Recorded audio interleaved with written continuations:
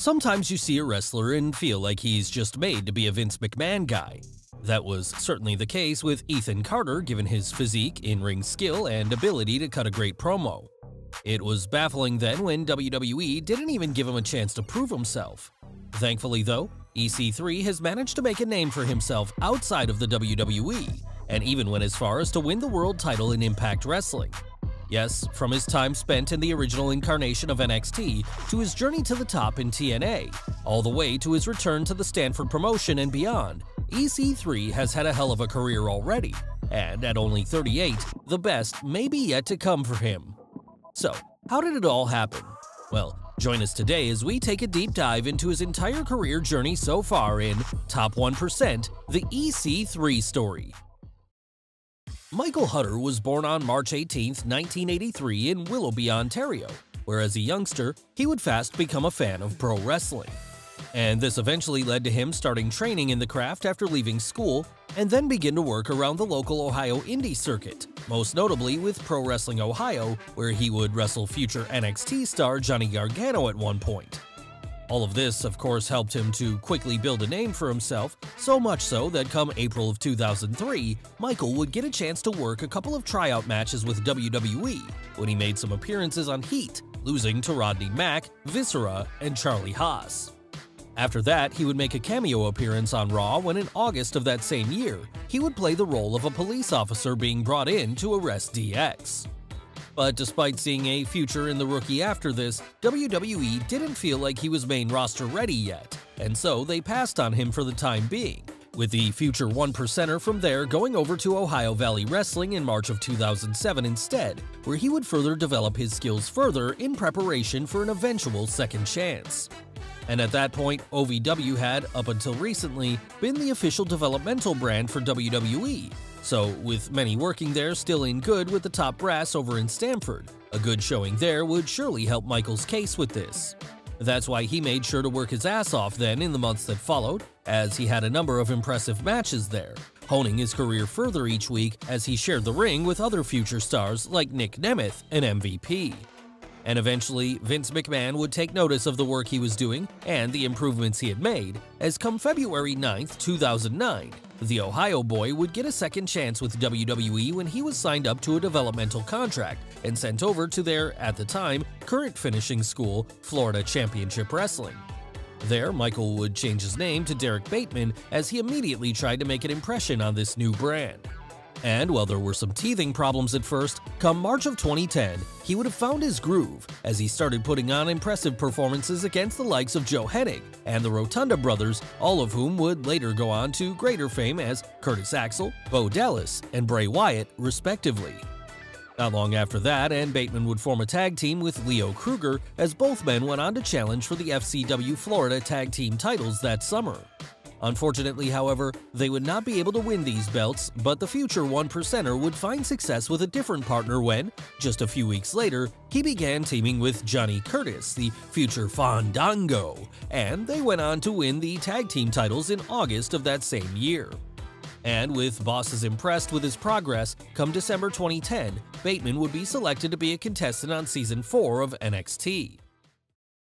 Of course, this wasn't NXT as it existed up until recently, where it would serve as more of a super indie and featured some of the best wrestling in the world. No, this was the original game show format of the show that pitted some of the best prospects WWE had to offer in a series of challenges such as obstacle courses and promo battles. And to help him along in this contest, the rookie was assigned an already established star in the form of Daniel Bryan to be his mentor, with the American Dragon imparting much of his years of knowledge in him over the following weeks as Derek put on an impressive showing, even making it as far as the final 3 before getting eliminated.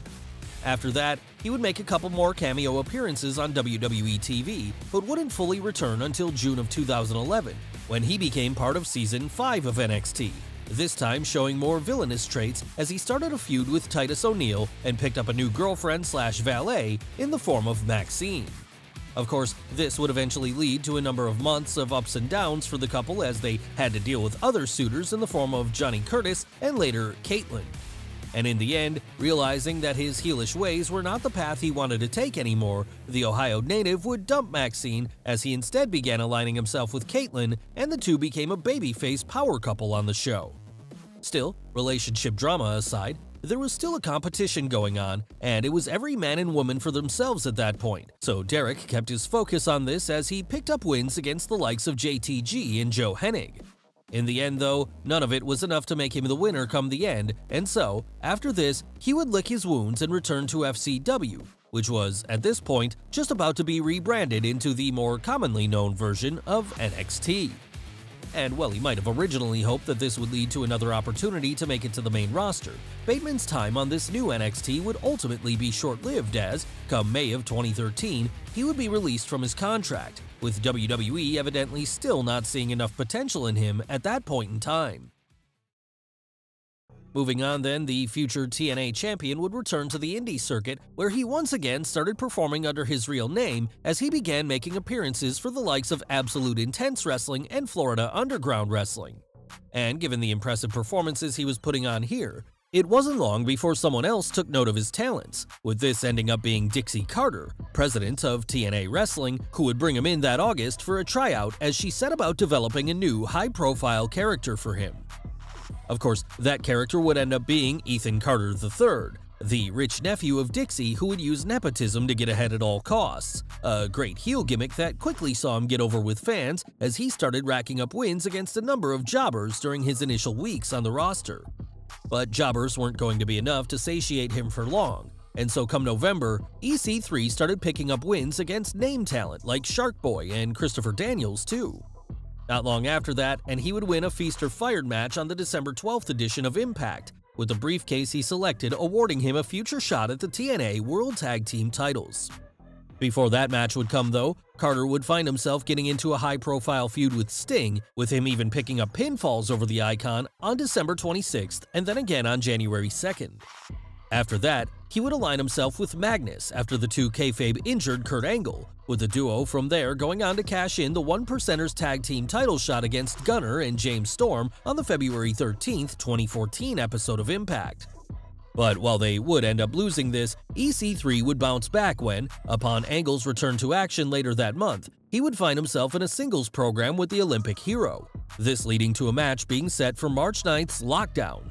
Unfortunately, however, before that match could get in the ring, a legitimate injury would cause Kurt to be pulled from the show, with his replacement, Bobby Lashley, ending up taking him on instead.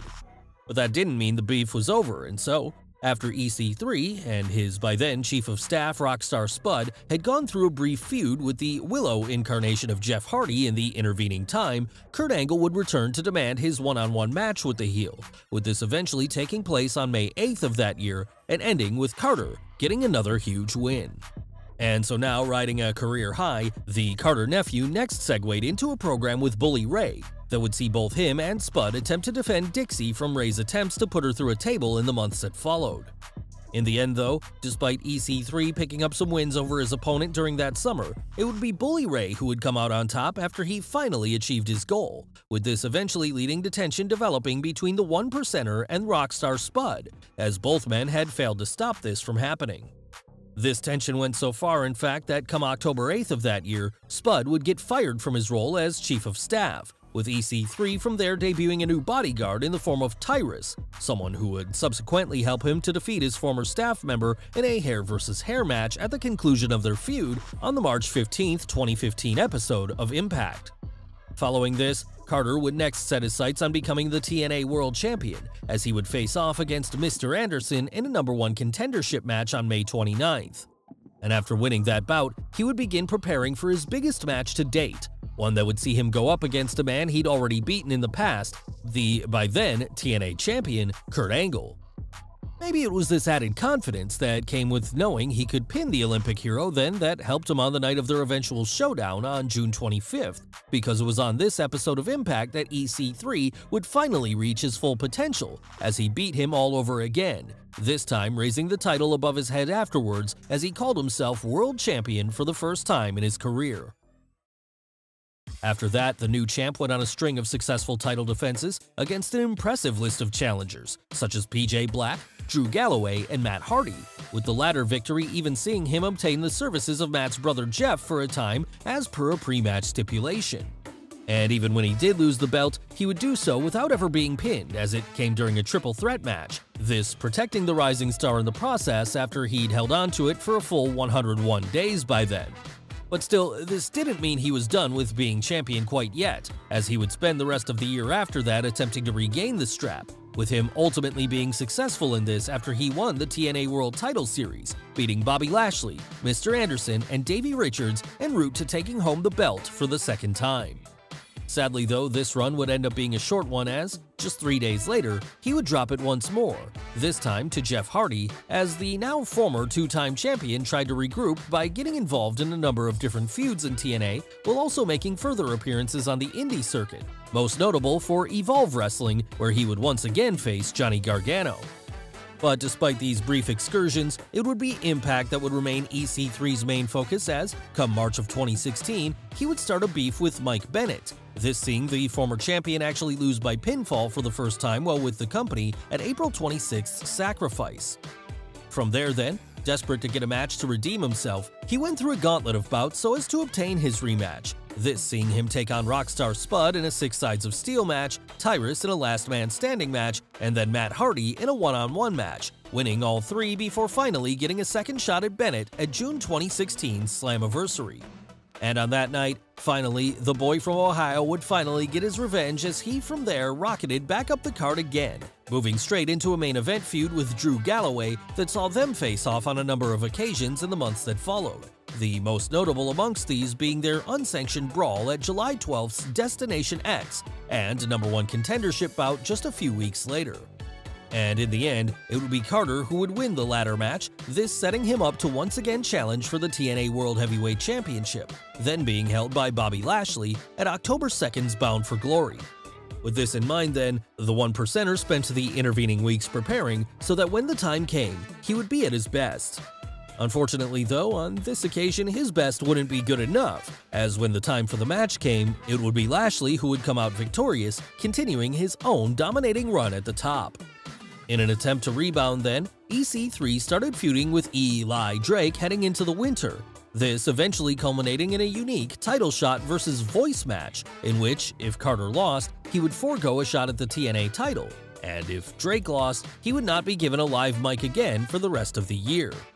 Thankfully then, the kayfabe nephew of Dixie Carter would win this bout, and from there, would get yet another shot at the top prize in the company on the December 8th episode of Impact, a shot that, once again, he wouldn't be able to take advantage of, because both he and the by then champion Eddie Edwards would end up going to a no contest that night, with the belt staying on the champ as a result.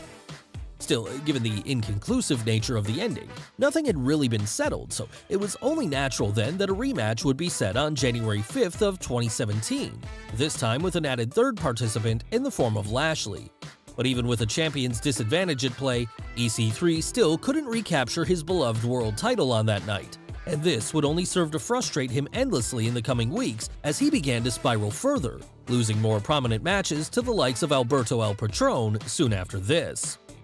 Desperately in need of something to revitalize himself then, the 1%er turned heel after attacking James Storm on the April 20th episode of Impact, from there starting a feud with him that would see Carter lay 30 lashes across the back of the cowboy with a leather belt, all while he berated the new management of TNA at that point for not giving him enough opportunities. Following that, he would also develop a beef with Magnus, this ending in a triple threat match being booked between all men involved, where the winner would become the #1 contender to the newly rechristened Impact World Heavyweight Championship, the belt that, up until recently, served as the top title for Jeff Jarrett's Global Force Wrestling promotion. And after winning that match, you would think that now, with a fresh character alignment and a newly added mean streak to his repertoire, it was finally time for EC3 to regain his spot at the top of the mountain. Sadly though, he was once again thwarted when he failed to defeat Alberto El Patron during their title match at July 2nd's Slammiversary, this leaving the challenger dejected as he became unsure what else he had to do to get back to his championship-winning ways. As it turned out, the answer to that question was to go after a different title, namely the Impact Grand Championship, a new belt that had been introduced into the promotion by Smashing Pumpkins frontman Billy Corgan, and which would be contested in matches far more similar to amateur wrestling or boxing in their style, with a series of rounds, a point system, and limited rope breaks being heavily enforced throughout. Quickly after entering this division then, EC3 would find success once more, with this eventually seeing him get to challenge Moose for the title on August 3rd of 2017, and even win it in the end after a split decision from the ringside judges went in his favor. After that, he defended this newly won gold against opponents such as Hijo del Fantasma and Fallah Bahh, putting on great matches with each in the process. All this before ultimately losing it to Matt Sydal in January of 2018.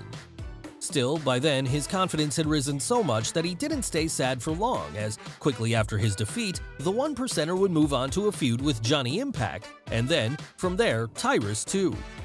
Unfortunately though, it would be during the latter program that he would win a Feast or Fired match, with the briefcase he took home that night ultimately holding a pink slip inside it, this resulting in him being released from his TNA contract as a consequence. Of course, the behind-the-scenes reason for this was that EC3 had handed in his notice to leave TNA after getting a chance to once again sign with WWE, with the former Grand Champion hoping that now, with years of experience and success under his belt, he would have a better time in Vince McMahon's company this time around. And things started promisingly enough, as on January 27, 2018, he would appear in the front row at TakeOver Philadelphia, announcing his intention to, from there, rise up the ranks of NXT on his way to the main roster. And rise up the ranks he did, as he quickly established himself as a key player on the black and yellow brand in the weeks and months that followed, with him taking part in the superb six-man ladder match to crown the inaugural North American champion, and then, after that, starting a high-profile feud with the Velveteen Dream, this ultimately leading to a singles match between the two at August 18th's TakeOver Brooklyn 4, during which the new signing would get the win. Following this, there were initial plans for EC3 to be moved up to the main roster. However, this would end up getting delayed after he suffered a concussion during the latter match, this resulting in him staying in developmental for a little while longer, as he eventually returned to action to take on the likes of Lars Sullivan and Adam Cole. Come December of that year, however, he would finally get his chance to return to the top shows when he began making cameo appearances backstage on Raw. This all eventually leading to his formal debut on the February 4th, 2019 episode of The Red Brand, where he would be a guest on Alexa Bliss's talk show, A Moment of Bliss. After that, he would have a short feud with Dean Ambrose, who was at that point on his way out of the company, with this perhaps being the reason why Carter would end up picking up a win over the former WWE champion during their program. So with a major victory under his belt, as well as all the skills Vince McMahon would normally look for in a big-time superstar, it seemed like EC3 was ready to be shot to the moon in the weeks that followed. Sadly though, that didn't end up happening, as he would almost immediately be reduced to being an undercard act on Main Event, rarely ever making it over to Raw at all, and being treated like a jobber on the few occasions that he did. This of course left many fans baffled as to what could have possibly caused the boss to sour on his newest acquisition so quickly before he'd even had a chance to do anything. And it's something which still remains unclear to this day, with the only real explanation that's been suggested being that the increasingly erratic McMahon just decided one day he simply didn't like him. After that then, there was no hope for the potential superstar, and as time went on, he would descend into even further irrelevancy as he became little more than an extra in the 24/7 championship segments, with him there showing visible signs that he had stopped caring and was just in it to collect a paycheck at that point. Still, despite his disappointment with his trajectory, a job was a job, something which became even more important during the global shutdown of 2020, as all outside indie dates quickly dried up. That was why it hit EC3 hard when, in April of that year, he was one of a series of performers released by WWE in a highly controversial move that the company justified at the time as being due to budget cuts, something which many were left suspicious of when they then posted all-time record profits later that year.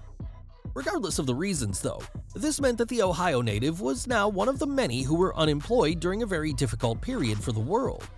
Trying to make the best of this then, he would release a series of YouTube videos in which he developed a newer, darker incarnation of his gimmick, telling fans that he would then be going by the moniker of The Narrative, as he was now in control of his own one once more, and could no longer be held down by the WWE machine.